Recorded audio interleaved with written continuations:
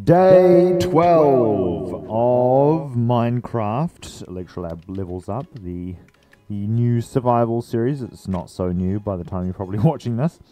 Last episode 11, we chopped down a spruce tree and began work on putting a roof on this house. No, it doesn't have a roof yet, so we need to put a roof on it. And I think today we're going to be continuing with that. We're going to try and put a roof on this house. So that we actually have a proper looking house. We have a technical sort of a roof. There's a little oak slab roof going on over there. But that's not nearly pointy enough for my liking. So we're going to have to go ahead and build something substantial. We want a substantial roof on the top of this house. Looks like the clerics decided to move into my new house here. I'm just trying to figure out how on earth I'm going to get the blocks to where I want them to be. I think for now I'm just gonna build a little cobblestone staircase type thing. That should do the trick for now, as just temporary blocks which I can use to build a nice pointy roof. I want a nice pointy roof. Maybe pointy is not the right word. I want a sloped triangular roof that looks like an actual roof, and like it would not cave in should it start snowing. Alright, that looks like a basic frame. I think we'll just follow that blueprint for now. Gonna go ahead and build up. How many blocks did I go up? Okay, one more. Is that about 4? I think it's about 4. I may as well just make them meet in the middle. Why not?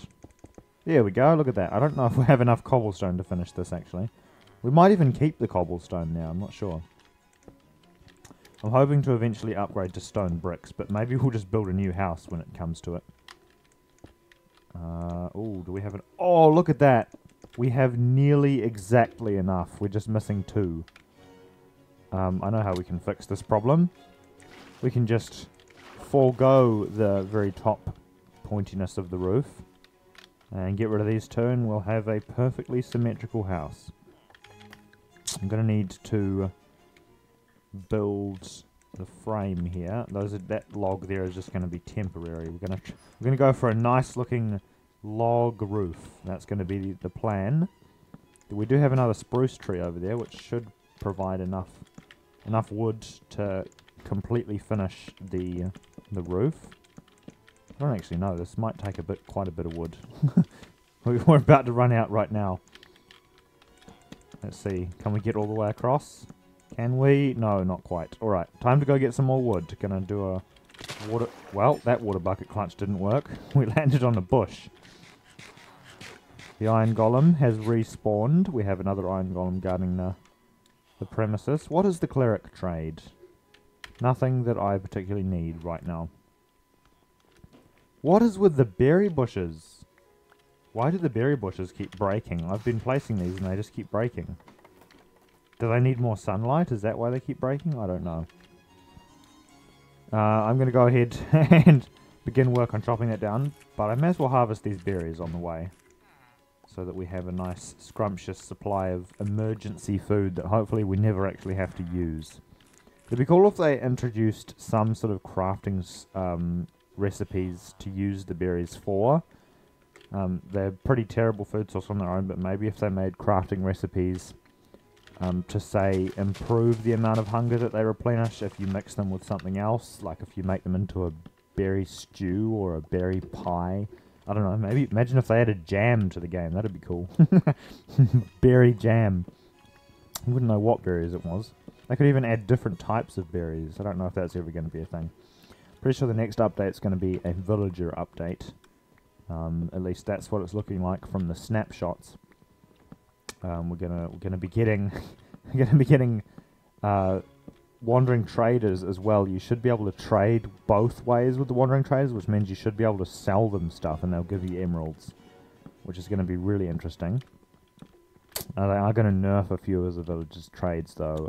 Particularly the armorer will now cost diamonds and emeralds, and also I believe the librarians will only sell you enchanted books relative to the biome that they're in, which means you will now have to go searching, and you'll have to travel to different villages in the 1.90.2 update. No, sorry, 1.20.2 update, because you won't be able to get all the enchantment books from a single villager in a particular village. They have to be a certain type of villager, I think, for you to actually get the trades.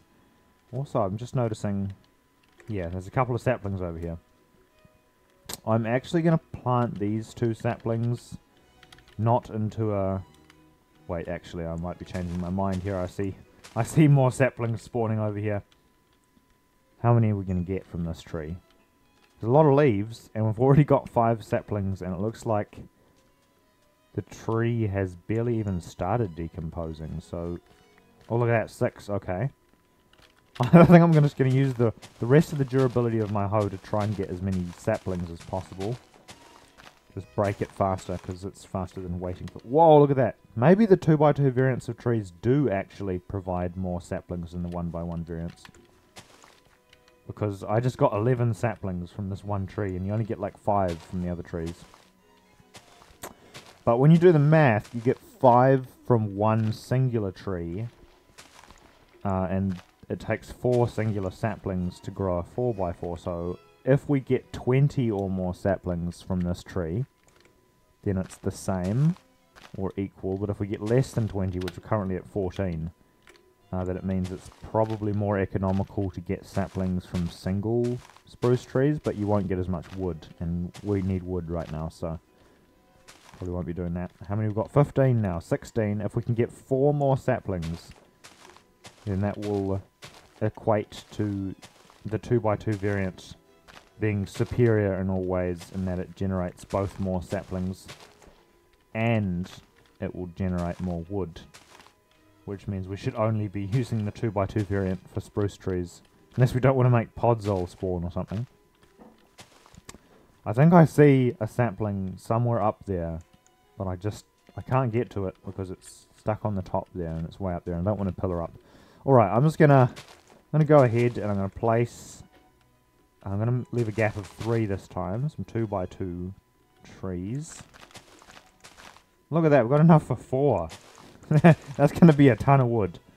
1, 2, 3, and then we'll place more, and we've got 2 spare saplings. Are we getting any more drops from this tree?